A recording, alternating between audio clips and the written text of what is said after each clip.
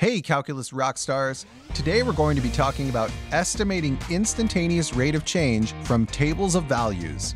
First, let's talk about some IROC notation. The instantaneous rate of change of a function f of x at a point x equals c is written using the notation shown here with the little tick mark. This is pronounced f prime of c. The IROC is also called the derivative in calculus. Okay, let's jump into an example problem. A rock star throws guitar picks out to the audience throughout a 100-minute concert. An observant audience member created a table that shows the total number of guitar picks that have been thrown to the audience at various times since the concert began. Estimate the instantaneous rate of change, the IROC, at t equals 60. Since we don't have an equation, we can only use values given to us in the table. So we're going to use some of the methods that we learned about in the last video, left, right, and symmetric, using only the values in the table. Since we're trying to find the IROC at 60 and our function name is g of t, we're going to be looking to estimate g prime of 60. Let's start with the right or forward AROC. Again, note that we're estimating the IROC by using an average rate of change. We can say that g prime of 60 is approximately equal to g of 80 minus g of 60 over 80 minus 60, and that is equal to 0.55.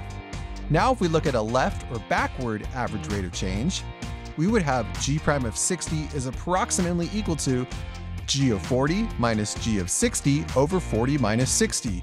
That equals 0.20. For our symmetric average rate of change, we would have g prime of 60 is approximately equal to g of 80 minus g of 40 over 80 minus 40, and that gives us 0.375. Note that in all three examples, I'm using an approximately equal sign because we're not finding the exact value of g prime of 60. We're using various average rates of change to approximate g prime of 60. For all three calculations though, I forgot to include units. So let's see how we can figure out the units. Here, I've taken the data from the table and plotted the points on a graph.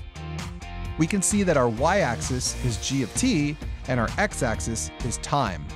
And our goal was to estimate the instantaneous rate of change at t equals 60, and so we're doing that by finding various slopes of secant lines. Here I've shown the secant line from the symmetric average rate of change. Let's recall, the AROC or average rate of change is the slope of a secant line, and the IROC or instantaneous rate of change is the slope of a tangent line. Since slope is rise over run, this corresponds to y units divided by x units. In our case here, that would be g of t divided by t, or number of guitar picks per minute. And now we need to wrap this up into a conclusion statement.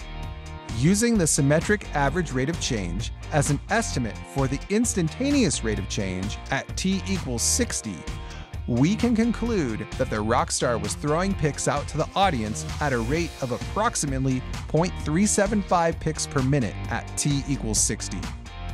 This idea of instantaneous rate of change might be a new concept to get used to. Here we're looking at a frozen moment in time, but we're asking about the rate.